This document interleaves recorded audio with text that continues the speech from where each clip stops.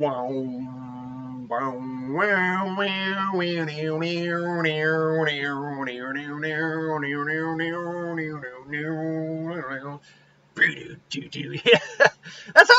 the movie started. Yeah, you know, so first and foremost, Top Gun Maverick. Saw it, had a blast with it. It's a good film, man. I had so much fun, and honestly, I have memories of the first Top Gun. I own it on VHS.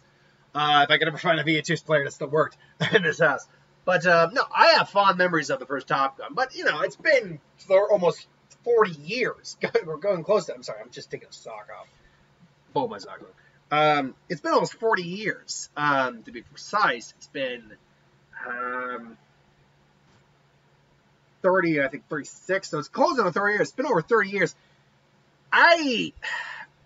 I didn't know if this one was going to stack up or not, but everything I was hearing, the trailers are great, the reviews for it, and, you know, the buzz coming out of it was fantastic, and, you know, I went to go see it, and literally, the chorus, like, boom, boom, and then, not more than 20 seconds after that, highway to the danger zone, you're like, okay, you earned my money at this point. Thank you. I will say, though, during the opening, like, screen, the credits, I did laugh a little bit to myself. Like, oh, with Ed Harris, John Hamm, Glenn Powell, and Val Kilmer. Like, wait a minute, they didn't show Tom Cruise. Not that you really need to. But yeah, that's probably why they didn't do it. But look, this is pretty much everything I've heard. Like, I've heard it's just better than the original. And, yeah. Honestly, it is, because it has a very much sense of self-awareness to it. It's very much hitting a lot of those nostalgic beats. There's a scene where Goose's son plays Great Balls of Fire. I heard that one. I heard a lot of some people say that felt a little too much, but when you stop and think about it, and they show a flashback to the scene, you realize he grew up like that. Like, his dad probably did that a lot. So, of course, he would learn that song. You know, there's great callbacks to the original. But they don't solely focus on nostalgia. I don't feel they solely focus on nostalgia. They do a lot of it, and it works, but I don't think they solely focus on it. They do continue the story. You know, they let you know what Maverick's been doing, why he's been doing it, frankly. And it makes sense, given his personality, why he had been doing the things he's doing. And then he's called back to Top Gun to be an instructor, called in by Iceman.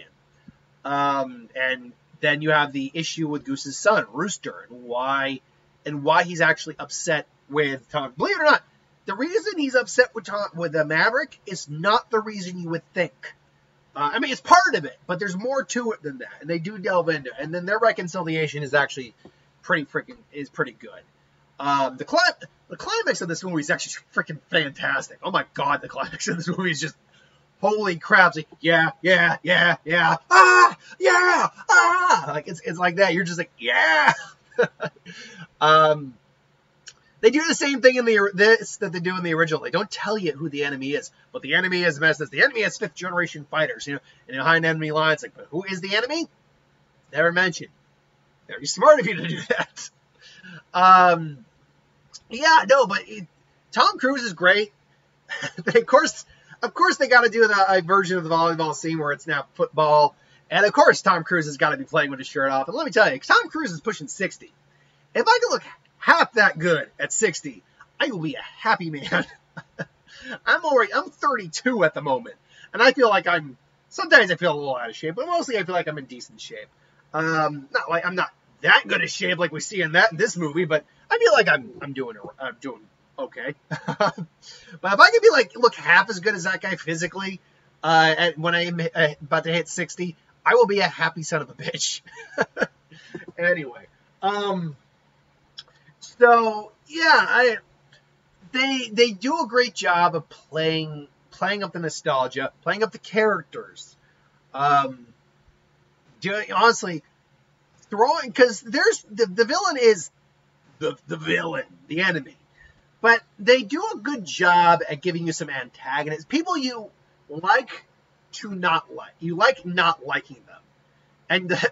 But then ultimately they're like redemption. John Hamm and Ed Harris are kind of those characters. Ed Harris is very briefly in the movie, like near the beginning. But, he just wants to get rid of, pilots and just do straight drones. And honestly, if I were a civilian and I hear this, I would have no problem looking at it. He's like, yeah, have a little bit of an objective there, a little bias. And I was like, where do you get off talking to me like that? Oh, I get off by talking to you like that because I'm a civilian. I can speak to you however I want. I'm not employed by you at all, sir. And I respect your service, but you seem to be grinding an axe against these guys. You honestly is because let's be honest. Yeah, drones may be the future to some degree, but drones can't think outside the box like a human can. At least not right now. They can. There is no AI that is that capable to be able to just think outside the box and just create spontaneity on the spot and do something just random. So yeah. Then you get the goose to apparently Rooster's Maverick in this case, which is Hangman, and he played by Glenn Powell. And my God, I don't know if I've seen Glenn Powell in anything else, but my God, does that dude have a shit-eating grin on his face? Like, they make no hesitation about, or give you no hesitation to let you know, oh yeah, this is Rooster's Iceman here. This is his Val Kilmer. And he plays up douchebag extremely well. But at the end of the day, he is a good guy. He's not an evil person. He's just a douche. John Hamm is more of the vocal antagonist to Cruise, if you will. He's the guy who's like, I don't want you here, but we have to have you here. So follow the damn rules, Maverick. No more going, Maverick. That guy. He's that guy. And you know what? Damn it. He plays it well. He plays it well. I always like John Hamm. John Hamm is a very entertaining actor. I've always enjoyed seeing him pop up and stuff. He has that capacity, I think, to be a leading man, but I don't think anyone's really ever given him just a lead role in a film, at least not too many. Because I remember him in Tag, and he was great in Tag. He was in Baby Driver, loved him in Baby Driver. He at least does great side characters. I'd love to see him, because a lot of people kind of were not petitioning for it. When talks of a new Batman were coming around for like the Ben Affleck stuff, before we got out, like people were saying, oh, John Hamm. Like, yeah, John Hamm could have worked. Apparently, Josh Brolin was actually up for Batman. He was the runner-up. I'm like, I could have definitely done Josh Brolin as Batman, too. Holy crap. You want to talk about a gritty Dark Knight Returns Batman? Anyway, back to the plot. The fighter jet stuff, though, man. When you know that, the fact that they're doing like 90% of that, if not all of it, the stuff they're doing in there is just crazy as hell. Holy crap. And it is intense. It is awesome to watch. There are some great sequences here. And it is fun watching Tom Cruise take these really hotshot pilots down a peg.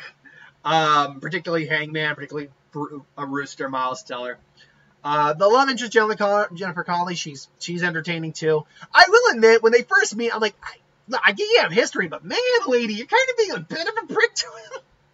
For no real reason other than it's been years since you saw him. Anyway. Is she still fine? I've heard people say she might be the one thing that isn't as good. The love interest isn't as good in this as in the original. I can't remember the original very well for that, but I don't know. I thought she worked really well. And so look, it's no secret Val Kilmer's in the movie. And obviously, we know that in recent years, I believe he suffered, was it throat cancer or esophageal or thyroid? He lost pretty much most of the use of his voice. And so, doing what he used to do is no longer as easy. He's just not the same man he was. But they still use him, and they use him in a way. And at first, I'm like, okay, so I don't think he can talk anymore. I'm not going to exactly explain the scene involving it, but they use his condition to his advantage, and it's a great scene, and it does lead up to something where I'm like, damn, man, this is not only is it a good scene, it's making me like really appreciate Val Kilmer a lot more. Like, I've always liked Val Kilmer, I really have, but like, knowing what he's had to go through in recent years, and knowing that he's still going and moving and doing his thing just in a different capacity, really makes me respect the guy a lot more. And it's a great scene. It's a beautiful scene, honestly. So, I mean, yeah. Is there anything I could say against the film? That's a good question. Is there anything I could say against? Because no film is perfect. I could probably point out little flaws here or there or whatever. Probably some jargon. Actually, I was watching Legal Eagle, a lawyer, YouTuber, who has he's a legit lawyer. He has a YouTube channel, and he had was doing Top Gun, the laws that are broken Top Gun. He had a guy from the actual Navy on there who's also a lawyer, and he pointed out that all their call signs, except for maybe one guy's call sign is Bob, so that one might have actually been a real one. All their call signs were way too cool for real life. Most call signs are on the embarrassing side. Hey, my last name, actually, I don't think I've ever actually said my last name on the channel. My last name is Fish, F-I-S-H. You want to try to make an embarrassing call? If I'm in the Navy, if I'm in the Air Force, Navy, Navy Corps, or Air Force Corps, you want to try to do an embarrassing nickname for me? Guppy, Minnow, Fish, Tuna, whatever. Throw it out, man. You cannot touch me in terms of embarrassment when it comes to my name. Do the best you can. You will fail. Because look, when you have that last name growing up, you will hear some unpleasant words or phrases thrown at you. Surprisingly, I didn't get a lot of that, but I did get some. And you know what? Eventually, you hit a point in your life where you just don't give a fuck anymore. Like, yeah. And you realize it's actually much more entertaining when someone is trying to upset you and they can't, and they start getting frustrated that they can't upset you. And you realize, yes, this is power. I hope that I can literally make that the thumb. Power. Like that. Make that the image there for Top Gun or you. No, I'll just keep whatever image just pops up here. I meant to get some sunglasses and just have, look like Maverick for a little bit, but yeah, it didn't plan out, and that's fine. Yeah, is there anything negative I could say? Honestly, like legitimately negative. I don't think there's anything legitimately negative I can think about in this movie. There's some stuff that maybe doesn't work as well as other things, but ultimately, I just had a blast with this movie. It's not my favorite movie of the year right now. It would probably be in my top 10, but it's not my favorite movie of the year right now. I've got probably a couple others that outrank this, definitely. But this is a good time at the box office. I enjoyed it. It's a good time at the theaters. I highly recommend it. If you like the original, you'll love this. Honestly, if you haven't even seen the original, you'll probably still be able to follow this fine. And you'll get a lot of good stuff out of this. A lot of entertainment. So, for my money, I recommend it wholeheartedly. Now, before I go, the Bob's Burger movie. Don't worry to the person. I don't name that person anymore. They found it a little embarrassing, and that's fine. It wasn't my intention. Normally, when I give a shout out, people are like, "Cool, I got a shout out." But if you're embarrassed, I won't use her name again. And I totally respect that. Yeah, you asked me to go see Bob's Burgers. I'll probably explain this again on Sunday because I don't know if they're going to be watching this review or not.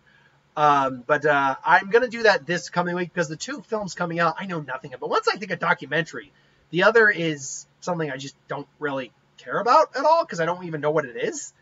But because I was asked to see Bob's Burgers, I'll probably just do that this coming week. And that allows me to ask my friend, who is a big Bob's Burgers fan, if she wants to join me. Because I am not a Bob's Burgers fan. So I would at least like someone there to soften the blow. Anyway, I digress. Thanks for watching. Hope you enjoyed. And I'll see you folks for the next one. And remember, danger zone! Yeah!